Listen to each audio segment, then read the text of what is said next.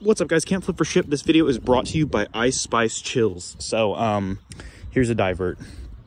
Top 5 moments that he said you were good enough. He was grabbing your da-da-da and you were thinking about shit that you shouldn't have. So you told him it's one of you. He making fun of you, and his bitch is a bum to you. Like, that boy's a cap.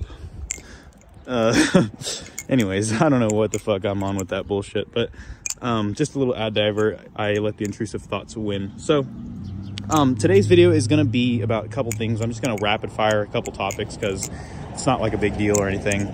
Today's video is not consequential enough. I'm not going to make it a big thing, but basically, first things first is tricks. People, like, I've noticed so many people that are like trying to gatekeep tricks lately.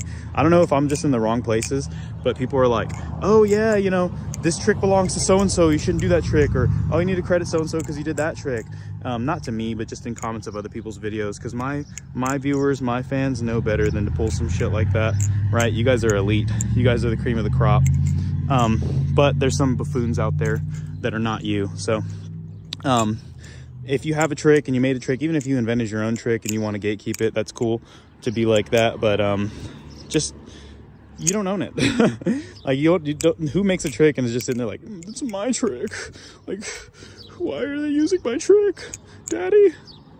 Anyways, I don't know what I'm on, but yeah, that's just whack, honestly. So if you make a trick, just know that it's gonna get stolen, probably by me if it's good, and probably by the whole team, honestly. But yeah, so that's just one little divert that I wanted to do. And then of course, I'm trying to think, the secondary one that I wanted to make is the big problem in the balisong industry, that I feel like nobody really has talked about. And I think it's because of, they're scared about what the, outcomes of it might be. And that is broke boys. You broke asses out there, I'm done with you. No, but yeah, it really is kind of a problem. This is half serious, half not serious, so don't take it so serious to where you're gonna get upset about it. But some of you are getting ridiculous with the amount you're spending on this hobby, and I just want you to know, like, if you have the money, that's cool, right? But if you don't have the money, that shit ain't right. Brother, that shit ain't cool. I've seen so many people that are talking about, like, they just bought a balisong and they're like, somebody buy this balisong for me so I can buy another one.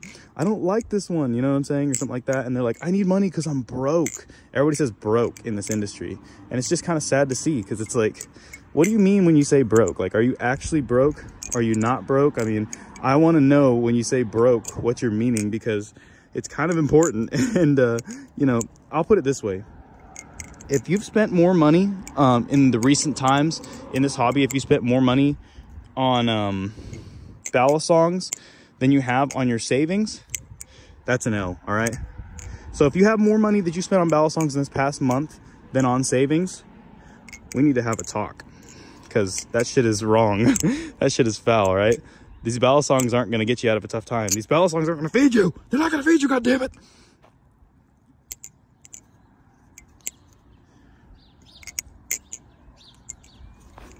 Anyways, so yeah, that's what the point that I was trying to get across is, you know, remember, this balisong hobby is supposed to be an addition to your life. It's not supposed to consume it, so don't let it consume it. I see a lot of people that are just like letting this shit go too far, right? So that's pretty much all I had to say. Today's video is supposed to be a little more fun, a little more lighthearted, so don't flip, don't freak, and if I called you out and you feel bad, don't unsubscribe. I support your addiction. All right, I got the same one. Rock on.